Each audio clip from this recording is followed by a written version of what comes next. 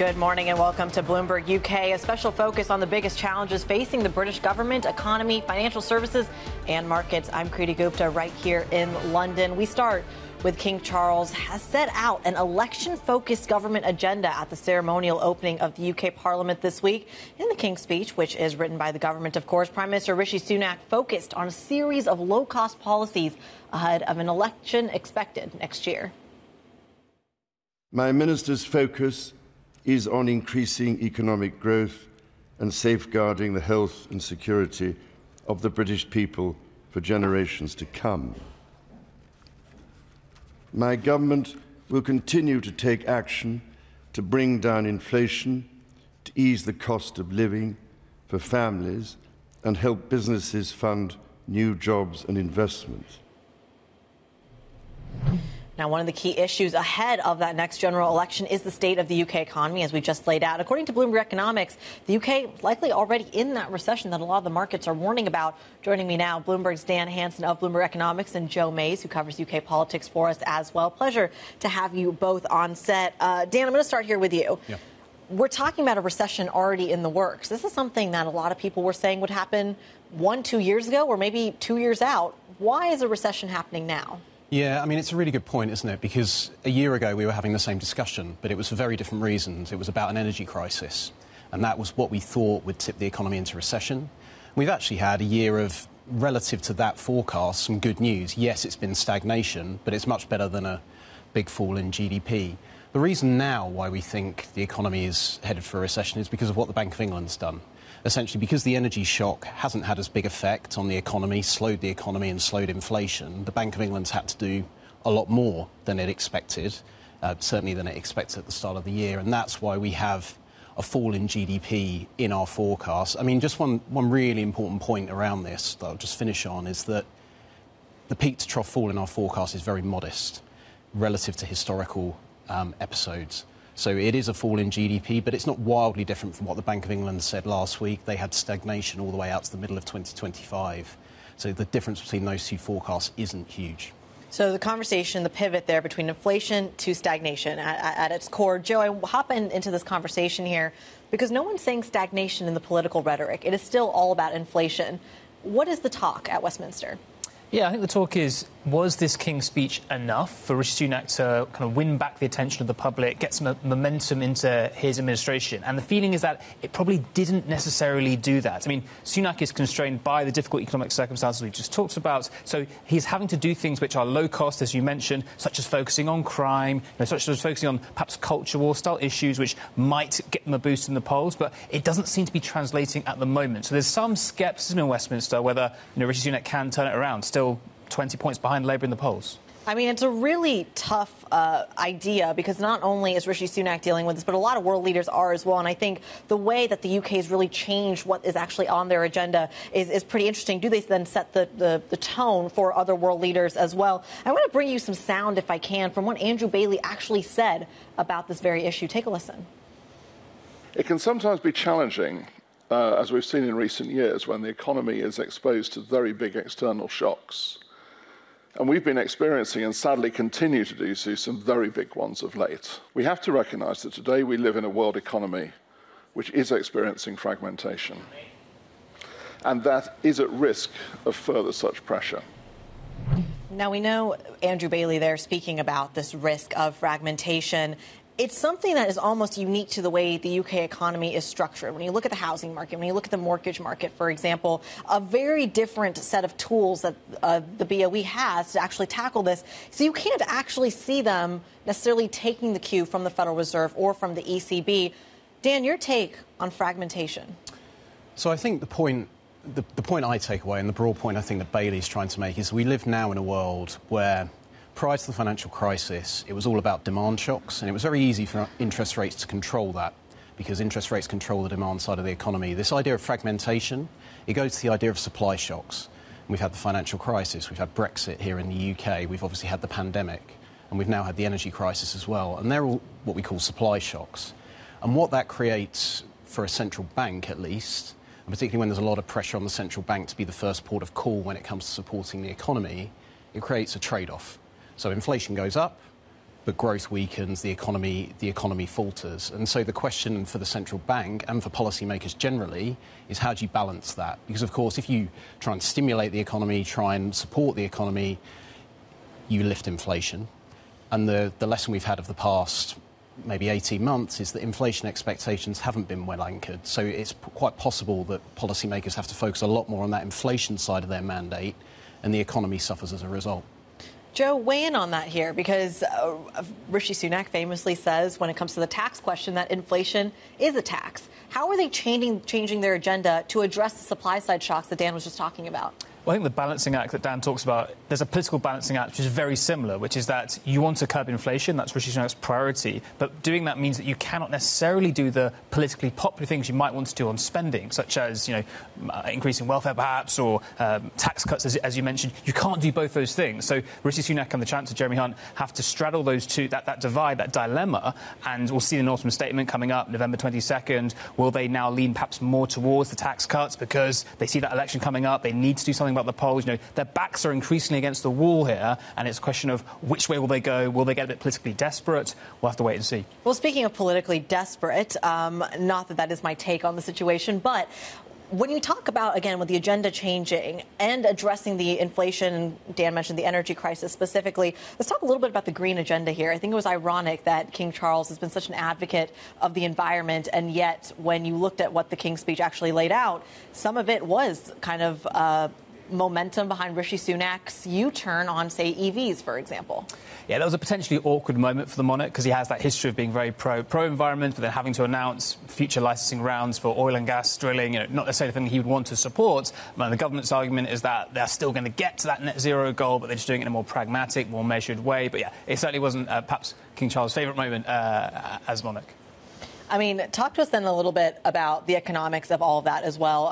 Not necessarily of the monarchy, we'll put that to the side, but let's talk a little bit about the move on the energy side as well, because I think one of the unique pieces of Europe and the UK is that there is an economic incentive here to actually talk about EVs because of the energy crisis. But in the absence of that, in the absence of this pressure from heating bills, from the cost of living, which, to be fair, is easing, do you still see that same momentum going into alternatives to the energy story? Yeah, I mean, I think it's a really good question. Actually, what Labour had to do and Labour have done is obviously scale back their ambition on their green agenda.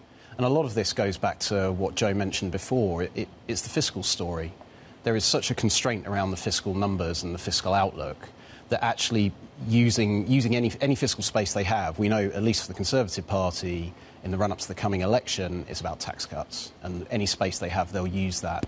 So the green agenda is being pushed back. I think ultimately there will be a reckoning where this has to happen. But, of course, the longer you leave it, the bigger the adjustment that comes to the economy. And it goes back to that point about supply shocks. This is another supply shock that's on the horizon. And so you get to this point where, as I say, you have this reckoning where you have to make this adjustment. And I think it has to come. It will come. But the fiscal reality at the moment means that the path of least resistance is to delay. What's the breaking point then? I mean, to see this massive pivot from Andrew Bailey when it comes to the rate story, we were talking about this hawkish rhetoric that just would not die down. And suddenly, we're not talking about rate cuts on the agenda for 2024. What changed? Yeah, I mean, it was a big pivot, wasn't it? In September, it was a real surprise to us, given where things like wage growth, services inflation have been, or are, I should say. And they're the things that have been driving the bank for the past 18 months. That's what's really been driving this rate hiking cycle. And to be honest, what changed? I think it came down to the fact that the labour market looks like it's loosening faster than the bank expected. The economy, as we spoke about at the start, is weakening faster than they expected. And it's really interesting, in that September decision, Bailey had the casting vote. And he went on the side of keeping rates on hold. And I think that's an interesting story about how that will play out next year. If we get tax cuts, that's obviously inflationary. And then that, going to your point about rate cuts, it's like, what is the timing for that? So we're in recession, potentially in recession. We've still got sticky inflation. So that balancing act is going to be very, very difficult for the Bank of England. And on the outside of it all, at the same time, will be the political pressure for the economy to be stimulated, the economy to be in a good place going into the election. Well, Joe's going to have plenty to talk about and plenty to cover for Bloomberg. Dan Hanson from Bloomberg Economics and Joe Mays from our political team. We thank you both for diving into that. Plenty more to come ahead, including our interview with UK City Minister Andrew Griffith coming up next. Stick with us. This is Bloomberg.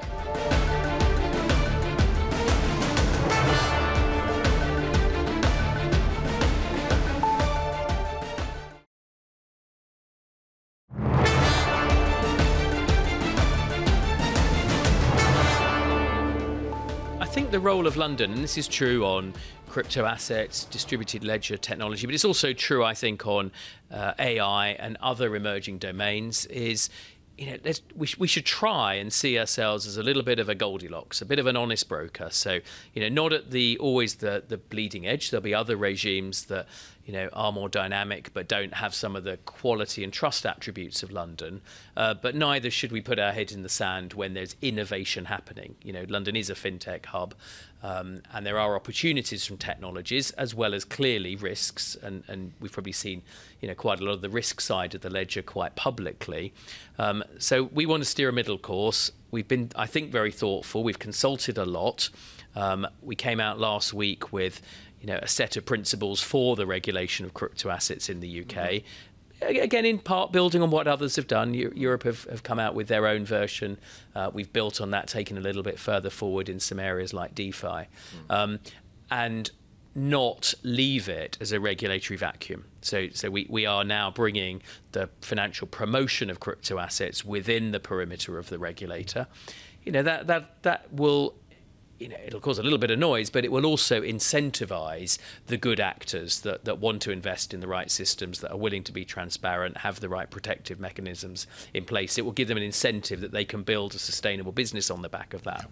But so do you see crypto as being a kind of increasingly important part of kind of London's portfolio of things that it's, I'd hope so. I think it's ultimately the market will decide, or investors will decide. I think it builds naturally on our strengths in terms of things like fintech, in payments technologies, in clearance, and we've got a big piece of work on digitalisation of share registers, of securitisations. UK City Minister Andrew Griffith there speaking to Bloomberg's David Merritt on crypto and its place in London's financial ecosystem. You can, of course, listen to that full interview on Bloomberg's In the City podcast that Francine Lacqua hosts with David Merritt. You can find on Apple Podcasts, Spotify, or wherever it is you get your podcast. New episodes do drop every Thursday. I want to bring in a true expert about some of the cross currents you're seeing on the economic and the political front. Lizzy Galbraith, political economist over at Aberdeen, joins the program. Lizzy, a pleasure to have you on. Let's start with the King's Speech here. It's not a secret that there is really very little fiscal headroom when it comes to the budget and what promises both Andrew Bailey and Rishi Sunak can actually make. In terms of cost cutting, what can they do? There has been a process over the last 10 years where we've seen quite a significant amount of government spending come down. But then you had COVID and you've actually seen a lot of that reverse. The size of the civil service has gone back up again. You've had additional strain on the NHS, which has put more pressure on public services as well. So it's not particularly clear where the government can implement a very substantial cost-cutting measure at this point. We are expecting that the government is going to look at some ways to bring down its spending on benefits. So there will be some tweaks around perhaps eligibility criteria or the helping people get back into work. So you're spending less on benefits. But really, the government does have a pretty tricky job ahead of itself in trying to get government spending to come back down going forward. Well, in terms of bringing it back down, then, it's also partnered, or I should say paired, with this domestic pressure for tax cuts. And I'm curious about what odds you think there are of tax cuts going into 2024. I think the most likely time we're going to see tax cuts is going to be in the spring budget rather than this coming autumn statement. And yes, there might be slightly more fiscal headroom than the government had initially expected at this autumn statement, but it's still not going to be very much. And actually, from a political perspective, you do want to have voters actually have tax cuts in the front of their minds as you're going into an election campaign. So politically and potentially fiscally, it may make more sense to wait until the spring spring, even if there is slightly more fiscal headroom than the government has been anticipating at this autumn statement.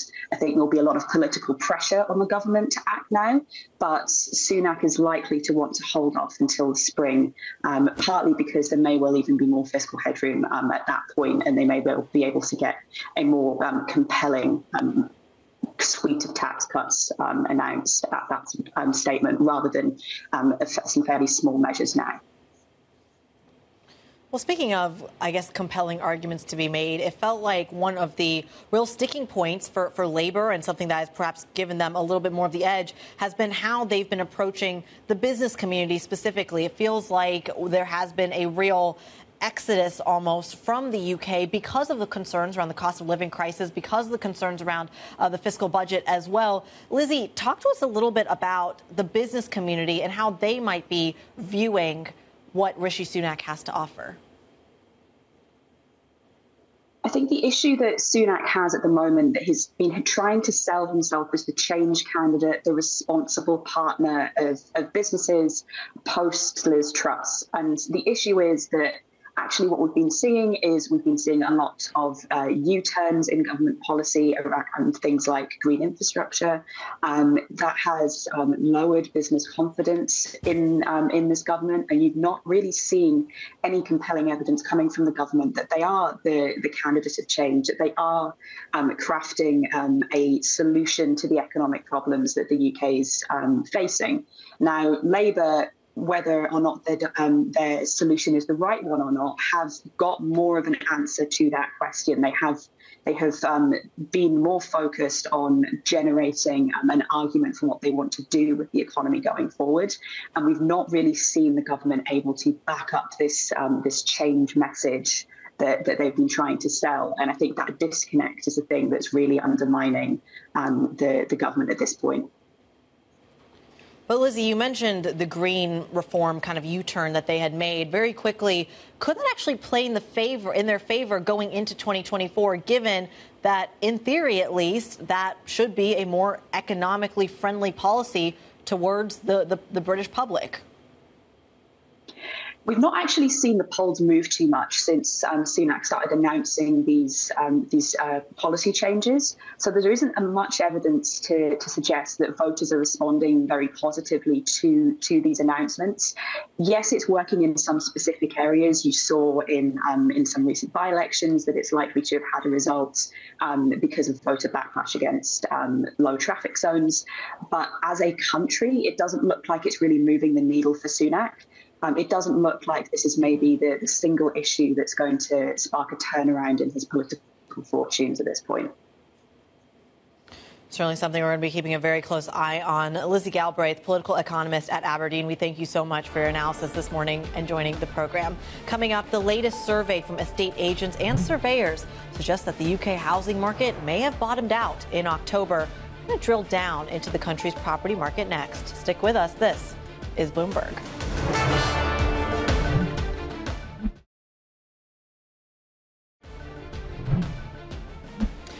London's rental costs are showing signs of easing, with demand dropping and evidence that people are refusing to pay record costs just to secure a home. Now, according to research from property surveyors, tenant demand across the UK recorded the slowest quarter-on-quarter increase in October since 2021.